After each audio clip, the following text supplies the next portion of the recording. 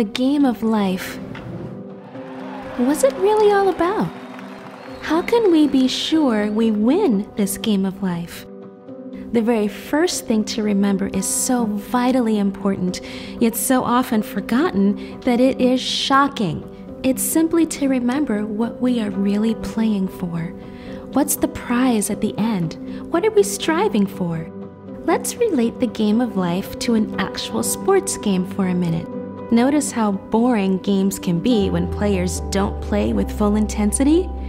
We see this when baseball players jog down the first baseline instead of running the play out, when hockey players don't backcheck, or when basketball players don't cover their man.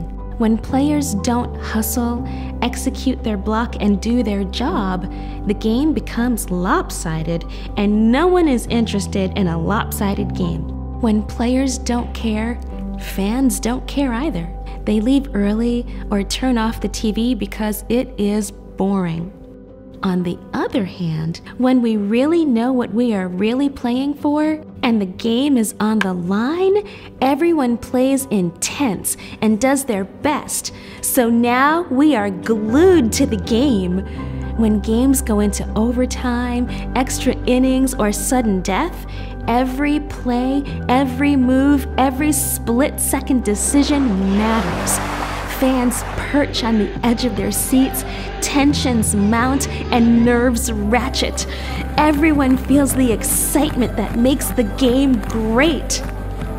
Life and faith are very much the same way. During the times when life gets lopsided, when we get lazy or lethargic, our lives can become boring, predictable, or monotonous. Work and relationships can slide into a tedious rut.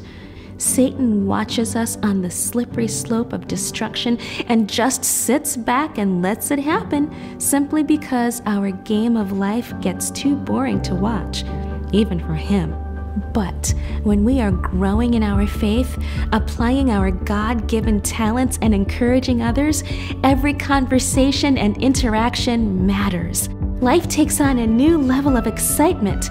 Now, God is glorified, and Satan doesn't like it because we become stronger, better, and wiser. This sort of living may take extra effort, but oh boy, does it make a difference. Instead of just consuming calories, playing the game of just getting by, we're playing a riveting game of actually being alive. Now the plays are exciting, booming with possibility. Friends cheer, angels watch over us, and heaven even applauds. But now comes the tricky part, because Satan starts watching too.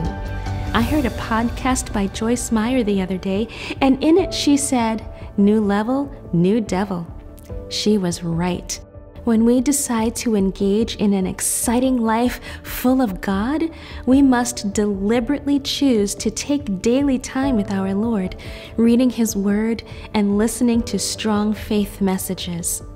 If we're going to win the war, we need to put on the armor of God to get His strength for our daily battles.